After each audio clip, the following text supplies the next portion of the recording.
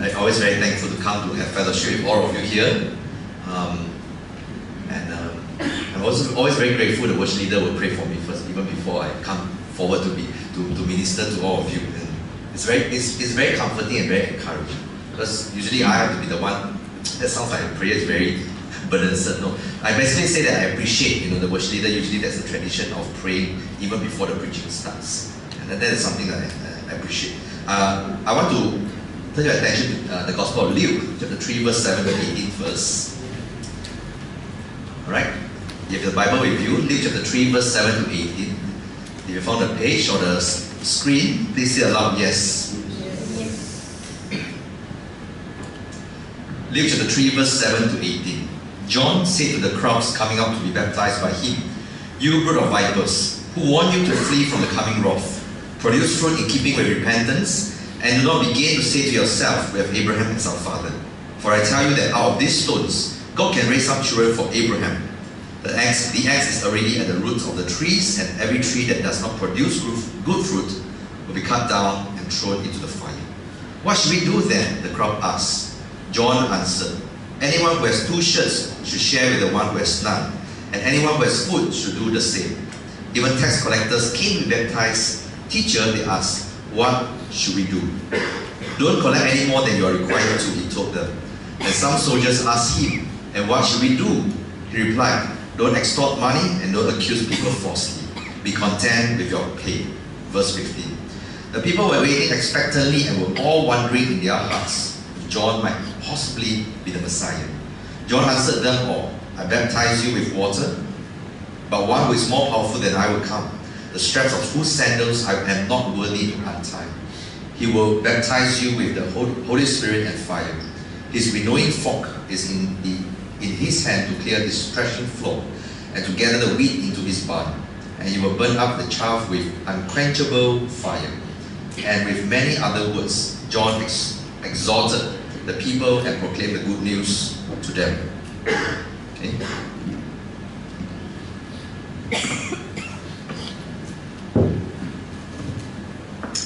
That's what I usually do, right? But the flower is beautiful, huh? It's not that I don't like the flower. Okay, let's see whether the cable can lead me to. Okay. Now, let's see what we have here, huh? Okay. Now, if I were to ask you this question, so I have to disturb Danny for that. If I were to ask you this question, when is the best day or time for you to tidy your house, what would be your answer? You can give me the time, morning, evening, afternoon, or someone midnight, okay, boleh also. Or some of you say, Sunday or Saturday, okay. Show me some answers. Morning? Huh? Chinese New Year? No, not Chinese New Year. Before Chinese New Year, right? Chinese New Year cannot already. Right? Must be before, even before the Chinese New Year Eve. Everything must be done already, right? It's a tradition. Yeah, that's a good time. Some of you say morning. Why morning? Still got energy. Evening almost there already, right? Battery flat already. Okay? Anyone else? What day or time? Before guests come. Before guests come, you are right. Okay. Why is the time before the guests come is the best time? Why? Why? Want to look bad. Say again? Want to look bad. Don't want to look back. Alright? I echo what you said. Let's see. Because the best time to clean the house is actually before your friend comes. Right? Because that's the time that you can clean the house in the most efficient way. Right? Usually it takes 1 day, 2 hours, 15 minutes, finish already. Why? Because your friend is coming. And sometimes friends, they don't tell you that they're coming, or they tell you they're coming, but they say they're nearby already.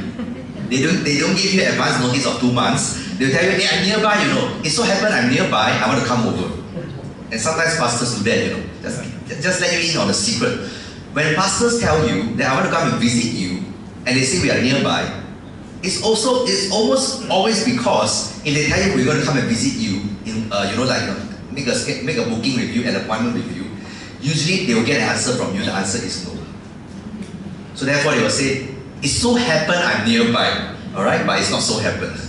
They purposely come nearby and say, "Hey, I'm nearby, I just want to tapao something, I just want to drop by and pass you something." Right? It's because they want to visit you, and sometimes they get a bit of pushback from certain people, and therefore they say, it so happened I'm nearby. Right? There's nothing is coincident. Right? But I always like it when friends are coming, because that is the time that whether you like it or not, you are forced to clean your house. Because like what Elder Leslie said, you want to make sure your house is presentable. And I learned in the hard way, I realized that it seems that the tidiness or the level of tidiness of the house is tied to the identity of the wife. That is why during the early days of my marriage, right, I like to invite friends over. And sometimes, most of the time I don't announce to my wife first. So I will bring my friend, and the two of us will come in one car and will just pop up in our house, and then my wife will just notice that, I brought a friend home. In front she'll be very, okay, wow, it's so nice to see you, Behind, why you never tell me? You must give me a bit of notice so that I can go and clean the house first. And I realized that wives are like this because if the house is presentable, it looks good on the wife. I don't know why it only looks good on the wife, doesn't look, I think the husband doesn't care. But the wife, when the house is in order, it looks good on the wife. And so I learned it the hard way. So nowadays, I'll give my wife 1 month notice before I invite my friend to come. I'll make sure that she's okay, then okay. If not, she will say, okay, can, but you tidy the house since you are the one inviting the friend. But sometimes, all of us will agree that one of the best times is to clean the house before our friend comes, especially on that day itself. Because you are so pumped up, and you are so motivated because your friend is coming ready. Right? So when your friend comes, they will say, wow, your house is so tidy, not like my house, wow, no dust. Actually, this only happened half an hour ago. but they like it. They say, your house is so cozy. If only our house is as clean as yours. Then, the wives will like, but they were cleaning the house only half an hour before the friend arrived. But the living room is like this, but the storeroom looks like this. Why? Because half an hour only, right? You cannot, slowly enjoy that process of cleaning the house. Because everything must be fast and furious. So living room is like this, very presentable, okay? But the storeroom is like this. And no one needs to know what's happening, what is going on in the storeroom. Because the storeroom is sacred ground, and no one can enter. That is why sometimes, I realize this. Sometimes I bring my children to my friend's house, right? Wow, everything very clean. Then suddenly one of my children, the younger one, he will want to run up the stairs to upstairs. Then it's when my friend, who is usually very gentle, will shout, hey, don't go upstairs. And you know why, right? Because maybe the upstairs also look like this. But as long as the living room is very presentable, then it's good enough. But that is very human nature, because we always want to present our very best before other people. But what goes on behind the scene, we don't want to let people know, because usually it's not very nice. And that is something that happens in the church as well. Because when we come to church, we want to make sure that we are presentable.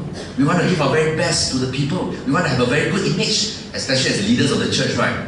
If pastor come to church wearing slippers, wearing like char kway teow, wearing the singlet, people are like, huh? Pastors like that one. Pastor come in, oi, like that. You like not this kind of pastor?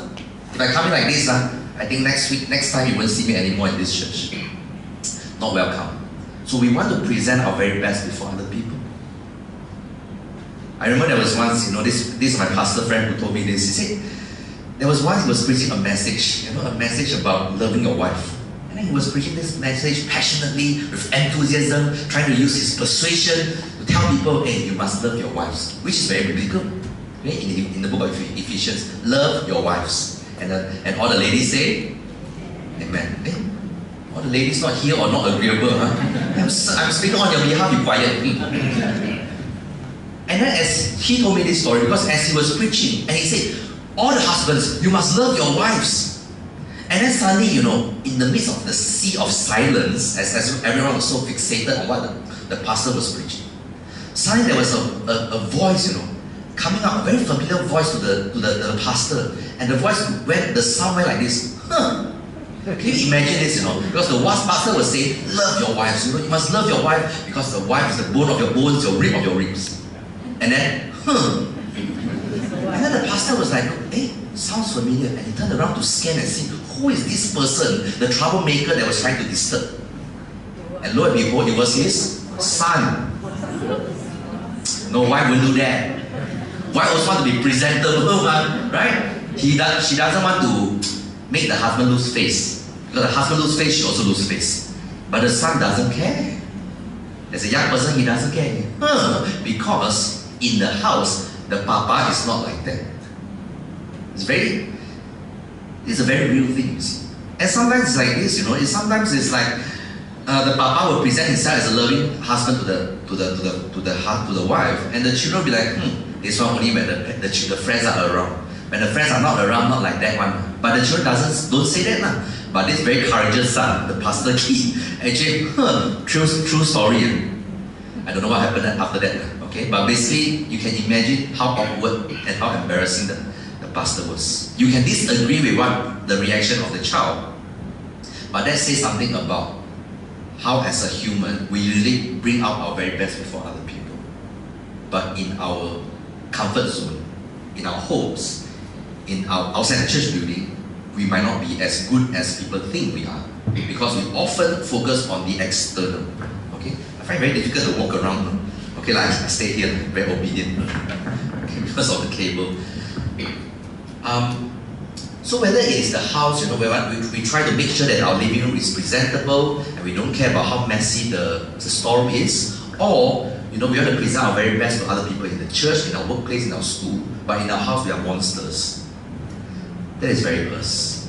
We try to deal with, we want to focus so much on the external, which is good. Which is good to present your very best before other people, which is good.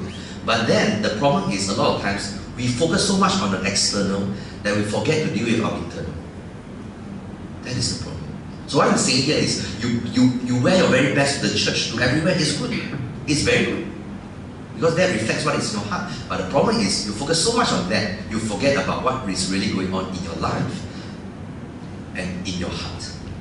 And that is something that the Jews, during the time of John the Baptist, they had this kind of tendency to focus on the external as well. In the Gospel of Matthew, we read from the Gospel of Luke just now, but in the same event was recorded in the other Gospels. And the Gospel of Matthew, it says that people went out to him, and the him is John the Baptist. People went out to him from Jerusalem and all Judea and the whole region of the Jordan.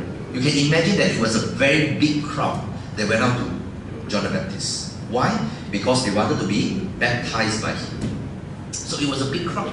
And you can imagine for a moment why these people were there. Were they there because they wanted to repent? We will see for a while, it is not because they wanted to repent. You realize that they was just there because it was trendy. It was the popular thing to do. Okay? So, Luke chapter 3 verse 7 that we read just now, John said to the crowds. Now in the Gospel of Matthew, the author himself, Matthew, only recorded John speaking to the religious leaders, which we know were usually scolded by people like John the Baptist and Jesus. But here, Luke was saying that John said to the crowds in general, coming out to be baptized by him. Now, baptism was not something that was invented by John the Baptist. It was not something that was invented by Jesus Christ. This was something that was, even though this word was not used in the Old Testament, it was a very common ritual in the Old Testament. It was a kind of rites or ritual of cleansing, of purification. And people who were Gentiles, who wanted to be God worshippers, they need to go through that purification, which is baptism. But they don't use the word baptism. Now the word baptism in Greek is actually baptizo, which is immerse. That's all. Alright? And during those days, it was not a religious word also. So you can say that the ship has baptizo. That means the ship has sunk, has immersed into the water. So baptizo is not a religious word. Of course, later on, with John the Baptist, and then you have Jesus coming in, and then baptism seemed to be a religious word. It was not. It was a word in the regular daily living that was being used, and it was being adopted into Christianity. That's all. So you had John the Baptist baptizing people, and a lot of people went to him. Now I said before, it was a regular thing that was being done because people wanted to be cleansed. Because for the Jews, it was very important to see themselves as clean people, people who had right standing before God. Why? Because they were the chosen one, and there were a lot of rituals, there were a lot of rules that will say that, oh, because of this you are unclean, so therefore you have to go through the cleansing so that you can be deemed clean, so that you can join the Jewish community to worship God. Okay, so that was the ritual cleansing. It's very similar to baptism. So when John went out to the Jordan River to baptize people, it was not a new thing. He was there to baptize people, and people thought, wow, go out and be cleansed externally, to be washed so that I have a right standing before God. But it's all external. It's all external. It's all ritual. Now you might ask this question, if it's so common and you don't need John the Baptist to baptize people, why is it that the crowds were rushing to him, or just rushing to him to be baptized by him? What was special about him? And you read in verse 15 just now that many people thought that John the Baptist was possibly the Messiah. That's why they went to him. Because they thought, wow, the king has come, the savior that the Old Testament God has promised has arrived. So we want to go out there to receive blessing from this man of God. So it became a trend. People were going out there. You can imagine that conversation going on, among the people like, huh? You haven't been baptized by John the Baptist? You are staying in the cave, is it? Let's all go out there to be baptized by this guy that seems to be the promised Messiah. But we know that he was not the promised Messiah. He was the promised messenger to announce that the king has arrived. So he was playing just a supporting role. The main guy has not come yet. Which later on he did say that, there's this guy who is coming that will baptize with fire and the Holy Spirit. Okay? But when John said, when the people came and they wanted to be baptized, right? And you see again, they were focusing on the external, right? So John said to them, the first thing he said to them is, you brood of vipers. Now viper is a snake, man. And snake in the Bible is usually associated with Satan. So basically John was saying to them, you are children of the devil. And you imagine this, you imagine the gravity of what he's saying here. Say for example, just now when Danny was leading worship, right? Say for example. And halfway through he said, since Rev Daniel is here today, alright, as we are worshiping the Lord, as the Holy Spirit is working among us, those of you who want to be ministered to, those of you, he said, many are hurt, many needs healing, which is very important. We don't pretend that we are all okay. We are not okay. We are all going through struggles in life. That is why we need Jesus. Can I hear an amen? Are you only 3 Christians here? Amen? Amen. We need Jesus. And let's say Lenny said, okay, those who need prayer come forward.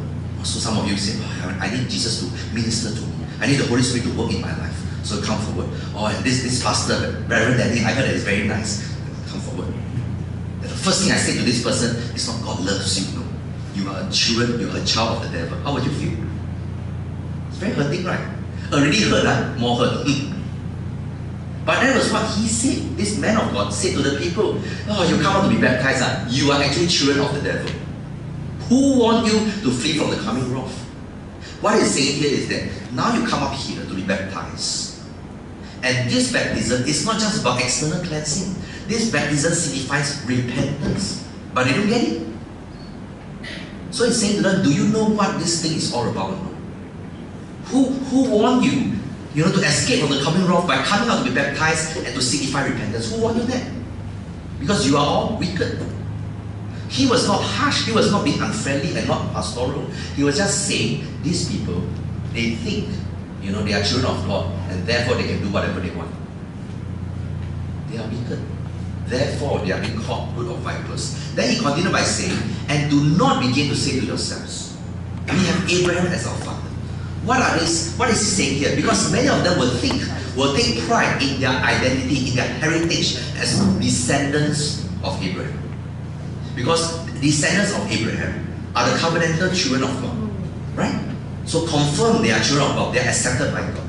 But John the Baptist is saying here, don't think that just because you have Abraham as your father, therefore your standing before God is secure in spite of the wicked things that you have done. Are you with me?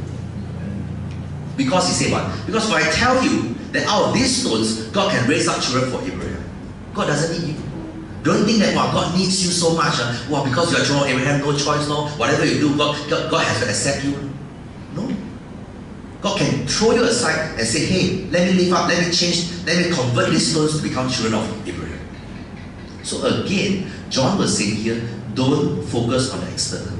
Just because your identity is that you are a physical descendant of Abraham, that you can think that you can do whatever you want to do.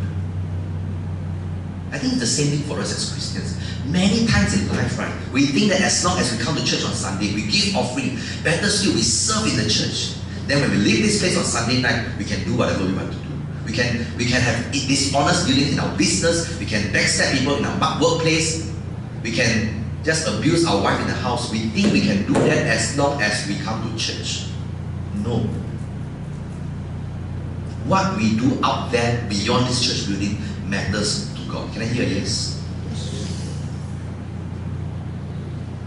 That's why I always say, I said this before, I said, you know, those days, right, in the 90s, right, one of the popular things in terms of car accessories is bumper sticker. I talked about this before.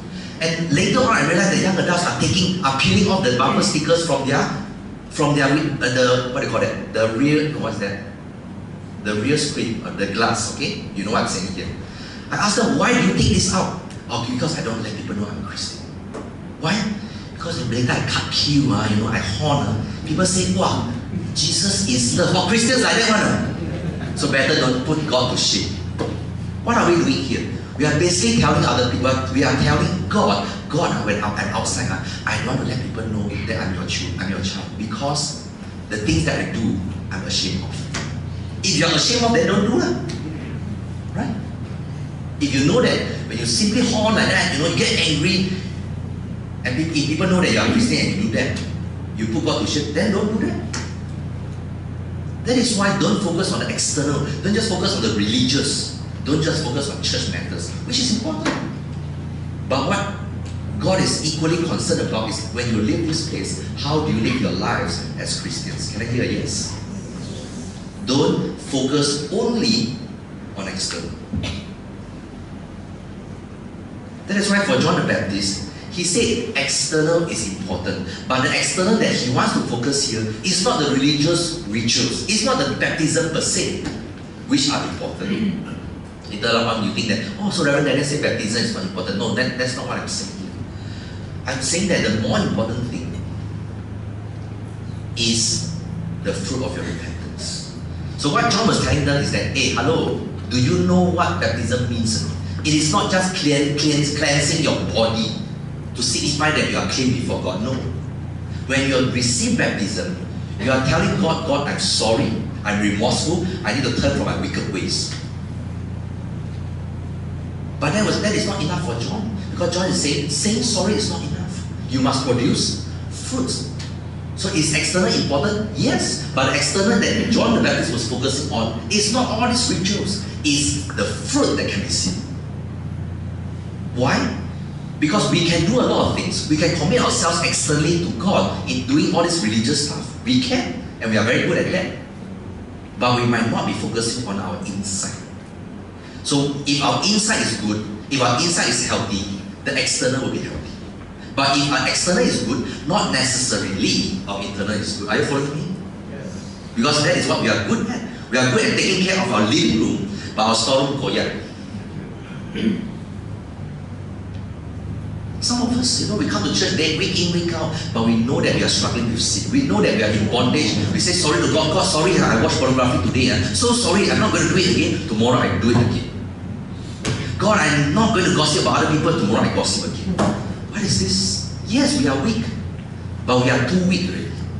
We are too lenient with ourselves, isn't it? Are there fruits in our lives that is in keeping with repentance? You know, sometimes I go to churches, right? When I preach messages, hey, you know, the church must be united because Christ wants us to be one. And therefore, let's stop gossiping about one another. Let's stop backstabbing one another using our tongues. Then at the end of the service, right, I said, let us just spend this time to pray for ourselves. I said, God, sorry for my tongue. I've not been guarding my tongue. I've been using my tongue to hurt one another. And gossiping. Oh, the service was good. I thought the service was good. I thought. At the end of the service, you know, we go out for makan. As we sat at the makan table, I was talking to the members. The members started gossiping again. I was like, hello, were you at the service? That is how easy we are to just eat one side, going one side, go out one side. If we really take God seriously, if we really take His word seriously, then let our repentance produce fruit. We are always so easy getting stuck in that cycle of sexual sins, relational sins, and etc. We are so easy to fall because we only bother about our external.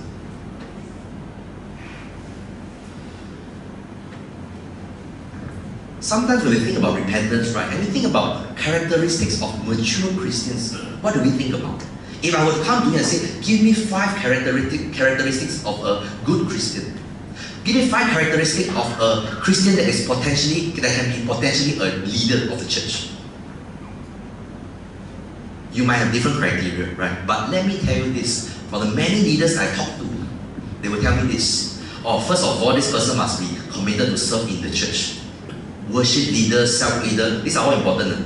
Okay, self-leader, worship leader, committed, never complain. Wow, good attitude, potential leader. Okay. Second one, they will say, wow, every time prayer meeting, they will come on. Prayer meeting, to attend prayer meeting regularly is not easy, right? Come for service, okay lah, must do ma. Good Christian must do. Prayer meeting, optional ma. Yeah, I know prayer is important, but I already go for Sunday service. Take prayer when I'm free. But then, the leader said, if you see someone every time they come for prayer meeting, they come early and they pray until they don't want to go home. Got this kind of people, no? Good, potential leader. Right? These are the people that will see that they are good Christians, they are mature Christians, we're going to promote them as leaders. And sometimes, when you talk about good Christians, right, now and then you have people come on stage and they will give testimony of what I call spectacular repentance.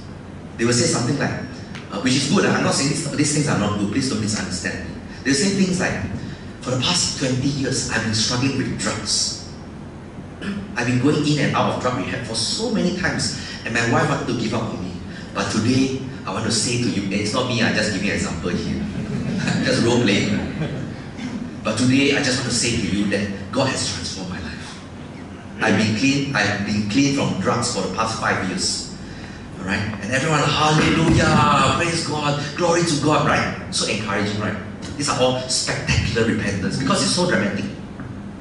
And then to add drama, to add the dramatic flavor to the testimony, and the pastor will say, the wife will come forward and the children come forward. Alright? And a happy family. That's the end of the story. And let's pray for that family. Okay? After that, no one cares about the family. It's a good testimony for a while, alright? But who is supporting them is another thing. Let's say last Sunday, who was the chairperson last Sunday? Who was the worship leader? Leslie. Somehow I feel that I was saying, hey, it's like Leslie and Lenny and take turn. Alright? Maybe there are others, okay.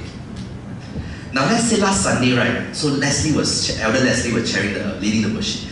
And then he said, okay, today I have a special guest who want to come and share a testimony in 5 minutes. So there's an ex-drug addict came up and shared these things. Spectacular repentance. We thank God for that. Then today, Lenny said, today no one wanted to come and share the testimony. So I just want to open this time. Anyone want to share testimony? All of us don't know what to say because we were thinking, but I don't have spectacular testimony. Last Sunday, that testimony is so spectacular, no? Wow, 20 years drug, after that no more. For me, it's like, what can I share? This week I never quarreled with my wife. That's all. Right? Not so spectacular. But then when John the Baptist was rebuking the people, and he said, produce fruits of repentance. And then he said, the axe is at the root of the tree. And for the tree that does not bear fruit of repentance, the tree will be chopped off. Not enough. Chop off and throw into the fire. Wow, this one really, make sure that the tree dies. Not only chop off, throw into the fire. Then the people panic really. They were asking John the Baptist, what should we do? 怎么办? What can I do? Because they're very scared. And sometimes humans are like this. You need to scare them a bit. Not scared and won't repent. Humans are like this, right? That's why parents of young children, right? We're very good in threatening our children. Still do that, Okay, tonight no aircon. Okay. Because you don't know what to do already. Say nice thing, they also cannot. Must say, okay, you do that, which is not good, but that's what we usually do. Threaten our children. But it's very effective. Okay, having said that, so they came to John and said, and asked, what should we do? So there were 3 groups of people that asked the same question, what should we do? Because they were scared. Am I that tree that is fruitless? They are asking themselves. So the crowd came to him and asked, what should we do?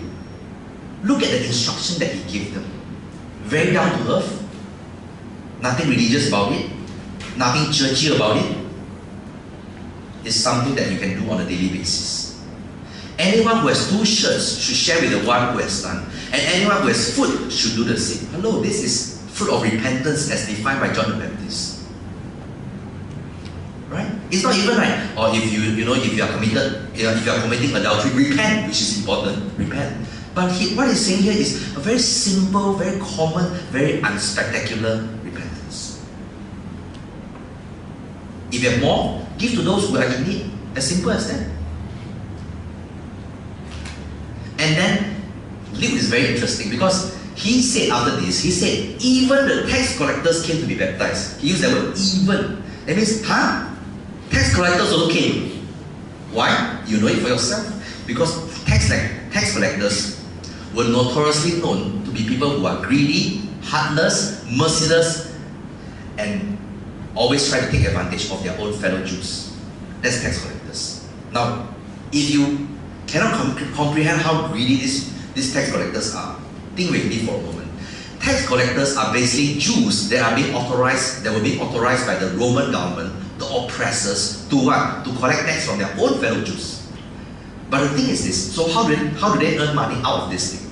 So say for example, you are supposed to charge 10 ringgit from your fellow Jew as a tax. And this is what we call indirect tax. They are only authorized to collect indirect tax, which is GST, SST, sales tax. Means you buy something, service tax or goods tax.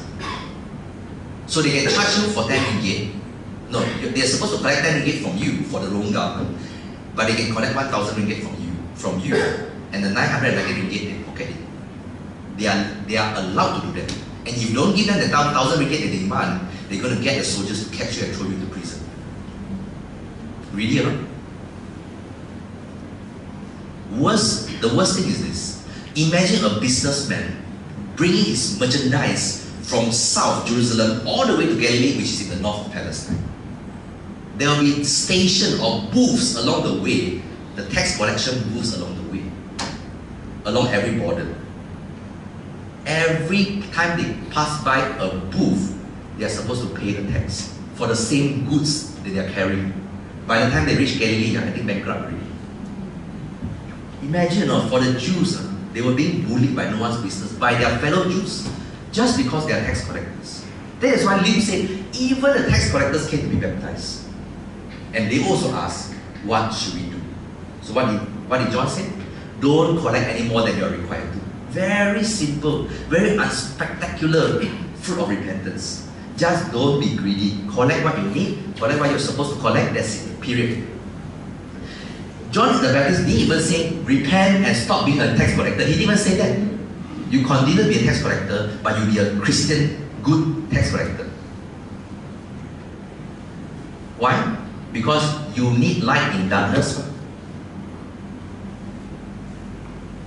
You don't need light in light, right? You need light in darkness. So tax collection is a very dark place. You need people who are Christians, who uphold Christian values to be there to bring light. I remember in YB Hannah Yo's book, right? She wrote a book, right? And then she said during those days when she was about to become a politician, that time not many Christian politicians. So she went to ask a pastor that she respected. She respects, okay, sound like past tense. She respects. And she asked for advice, saying that I want to join politics. What is your opinion? As a Christian, what is your opinion? As a pastor, what is your opinion about Christian joining politics? So the pastor discouraged her and said, this is a dirty place, don't go there. But thank God she went. Because why? Darkness needs light. And then here now you have more and more Christians joining politics. Not to take over politics, but in the political arena, you shine for Christ. Can I hear yes? Same thing, whether you are a retiree, whether you are working or you are a student, wherever we are, we produce fruits of unspectacular repentance. Why unspectacular? Because it's a daily thing. It's an ordinary thing. It's something that you do on a regular basis. But this is something that John the Baptist requires, or God spoke to John the Baptist. That is the definition of fruit of repentance. Not necessarily have to be churchy, spiritual, religious. It should be something that is happening in your life, in your daily living. And then the soldiers came to him, same question, what should we do? Again, very simple, very down-to-earth instruction. Don't extort money and don't accuse people falsely. Why? Because during those days, the soldiers were abusing their authority and intimidating people, accusing people falsely so that they can get money out of the people. So the solution is what? The solution is not running away from being a soldier, but to be content with your pay. That means don't be greedy. Have you heard of this argument? People say that, why is it that the police, there's this bribery culture among the police in Malaysia. So some people say it's because their salary is low. If you up their salary, they won't bribe, or they won't receive bribery. But you know this is not the solution, because you know what happened to one MDB? Greed knows no bound. It's not because your salary, you up the person's salary, then the person will stop being greedy. If a person wants to be greedy, even if the person is rich, the person will be greedy. So John the Baptist said, whatever salary you have, be content and don't abuse your authority. Use your authority to bless other people. So you have it here, these 3 instructions to the 3 different groups. Unspectacular. But you realize that the fruit of repentance is always connected to other people. Because our faith is not an individualistic faith. No one can come to you and say, I want to be a Christian but I don't want to go to church. No one can say that. If you say that, you don't understand your faith. Because when you are a Christian, you are joined to the body of Christ. You are joined into the family of God. You are not alone. So anyone who says, I just need to watch YouTube, I worship God better, the sermon better than Rev Daniel's one. Maybe. But that's not a reason for you not to join church life, community life. Because our faith is always a communal faith. In the same way, our faith should always be outwardly blessing other people. So you see here the repentance here. The common denominator is you must become a blessing to other people in your daily living. Are you with me? Yes?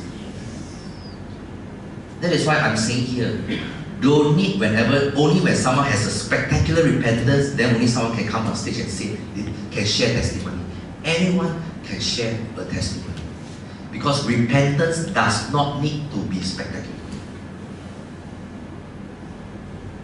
So this is my dream. My dream is not necessarily every Sunday you have someone who is, who has gone through a supernatural repentance, then only deserve the right to come on stage and share. My dream is after the service every Sunday, or even in your prayer meetings and etc., we can share about our testimonies of unspectacular repentance with one another. For example, after the service, one of you will go to another person and say, I'm really happy because this week is the first time I say to my Papa, I love you. Unspectacular repentance. And someone said, for the first time in my life, I hug my wife. Unspectacular repentance. But it is fruit of repentance nonetheless. You see, that is why it's very important here for us. The message we want to bring home is this. God cares about your daily living. God cares about how you become a blessing for other people. Because these things that you are doing, acts of kindness, acts of justice, acts of compassion, these are fruits of repentance. Last month, at the beginning of last month, I was in Desaru, okay, enjoying myself because I was preaching at a camp, a family camp organized by Joyful Grace Pontian. If you know Joyful Grace Presbyterian Church, they have an English church and they have a Chinese church, right? So for the past 3 years, the English church has been organizing a family camp, inviting the Chinese church to join, which is good. We should have more of this linguistic gathering. So we went to Desaru, and this camp is very changgih, very high-end one, a lot of very sophisticated activities, which of course is good and enjoyable. First night, when we reached there, we reached there in the afternoon. So I preached at the first section at 4 o'clock. At night, immediately, one of the highlights is to go and go on a boat ride to see fireflies. How many of you have seen fireflies? Put up your hand. Wow, not bad, huh? Macam orang kaya. You know why I asked this? Because when I went there, I asked a lot of these elderly people, you know, Joyful Grace. Most of them have never seen a single firefly before. I find it very amazing, you know, like they are already in their 60s and 70s. They have never seen. Our children, 6, 7 years old, already see. Different generation, right? But having said that, you know, so we all went on the boat, and there was a boatman, right? There was a boatman. There was also a guy in charge of like coordinating and make sure, okay, you sit here, sit there. You're a bit too heavy, you sit this side, so that there's, you know, a bit of balance. Two things he told us. First thing, don't talk, because you make noise. Later the fireflies get disturbed, they go away. Second thing, don't take out your phone and take, on your torchlight, because it will disturb the ecosystem. Very sophisticated. The nature here, because in Malaysia, actually he mentioned to us there were like 13, 14 spots you can go and see fireflies, but now it's down to 9 or 7. So we were like Sunday school, kindergarten students sitting there very quiet. Okay, look out for fireflies. Very quiet, because you don't want to disturb the fireflies. After 5 minutes, this guy who told us not to speak, he took the microphone and started talking. Say, okay, this place, I was like, so I speak, the fireflies will be disturbed, you speak, no problem. The fireflies are accustomed to your voice, is it? It's a double standard, but anyway, right? If you have gone for this boat ride before, you will know that there are sometimes at certain trees, right, you will only see 2 or 3 fireflies, very few. So few that you don't even recognize their presence. But if you come across a tree where there are so many fireflies, it looks exactly like a Christmas tree, exactly, a very experienced. The whole tree is lit up because of the presence of the fireflies. Okay, now nothing spectacular happened to that boat ride, but I want to use this as an analogy because a lot of times when we leave this place, right, and we think that only in the church that I need to show fruits of repentance. I need to talk nicely to one another. But when I go back home, go to my workplace, go to my park, go to my school, I don't need to be a Christian because no one knows I'm a Christian. Then, if moi is a tree, then moi is like a tree that have only a few fireflies lighting up that place, that you don't even recognize that there are fireflies on that tree. But if every one of us, we recognize that fruit of repentance starts from your home, starts from your workplace, starts from your school, then it's very different. Then when you step out from this place, you make sure that your backside lit up, because you know that you are supposed to go out there to display fruit of repentance. Then, if every one of us, very small little firefly, will do our part in shining for Christ, then the whole world will be lit up, and people will know that there is a church. People will know that Christians are like this.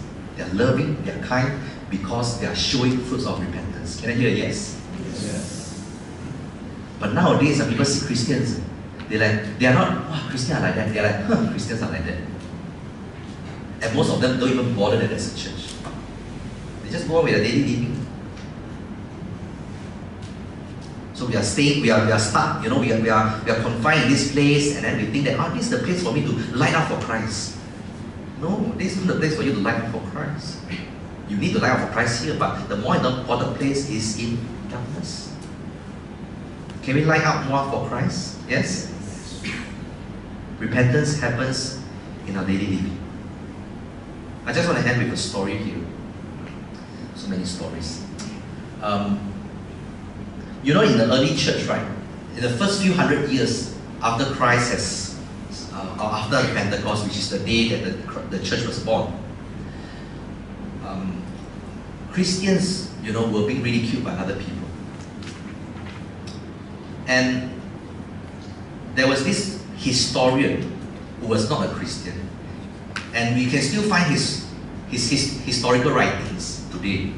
And there was one of the writings that he wrote.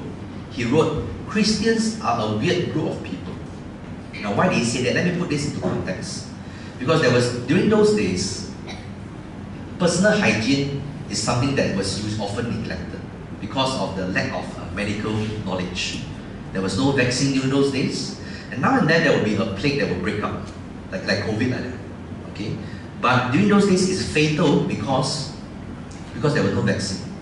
So when a plague broke out in the city, people will run away from the city. Even the family members of the patients. Why? Because if I take care of my loved ones, I will also die. So many of these people, or all of these people, they will imagine this picture. They will rush out from the city gate, they will rush all the way out as far as possible from the city. Because the city is where the virus is. And it's spreading like no one's business.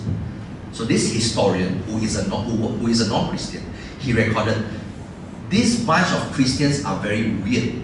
Because everyone is running out from the city, but they are the only ones that are running into the city. Why? Because that is where the love of Christ is needed. The patients, they were lying down there, everyone has abandoned them because of their self-preservation. But there was a group of Christians, early church Christians, rushing into the city to take care of them.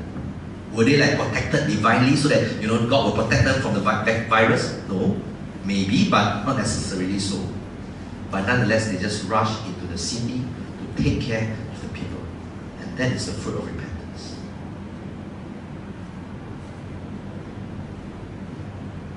Nowadays, sometimes I tell people, hey, you want to go to Kota Tinggi, Ulai, because there's a flood going on there, December, a lot of flood going on. You want to go there and just give out food or not? Even sometimes I ask young people, don't want a pastor, very dirty, very muddy. I just pray for them. Wonderful Christians. We want to be convenient. We don't want to be inconvenient. We don't want inconvenience to come upon us. But you look at the early church Christians, they are very different. They want to be in a state of inconvenience, not because they enjoy being inconvenient, in a state of inconvenience, but because they know what fruits of repentance look like. May we push ourselves out of our comfort zone. May we, in our daily living, be sensitive to the needs of other people. And really show that fruit so that other people might know that Christ is love. Let us pray.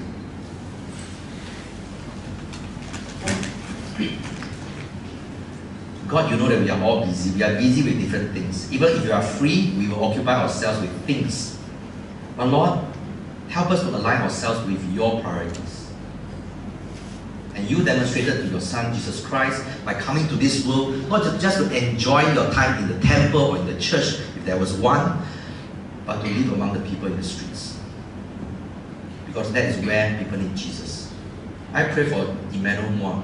We will not be just contented with the programs in the church. We will not just be contented with the busyness in our life, but we will really look out for people who are in need. We will think about practical ways of being blessing to other people, because that is what fruit of repentance looks like. Lord, help us, because we are so complacent. Help us, Lord. Even myself, help us, oh Lord. We are so complacent. We love convenience and comfort, Lord. For this week, Lord, help us, Lord. Show us how we can be a blessing to someone around us. Show us, Lord. So that when we come back to the church, we can share testimonies of unspectacular repentance to one another. Thank you, Father. May this church shine for you and you alone. In the name of Jesus we pray. Amen.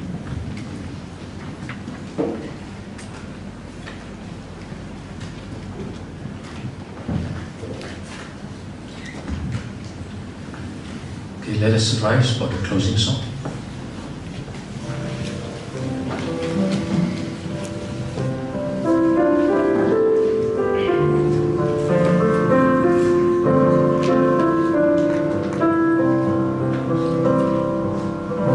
Change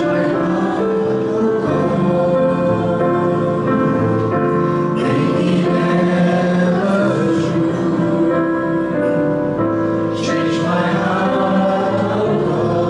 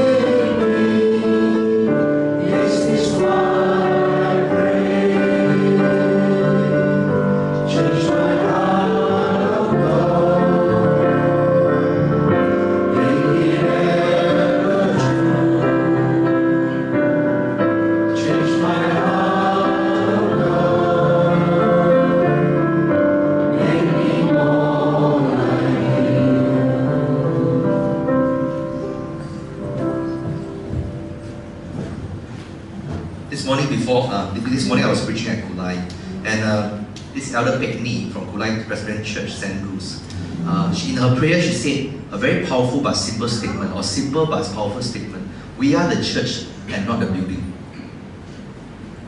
When we leave this building, we remain the church. So let us receive God's blessing so that we can become a blessing to other people. The Lord bless you and keep you.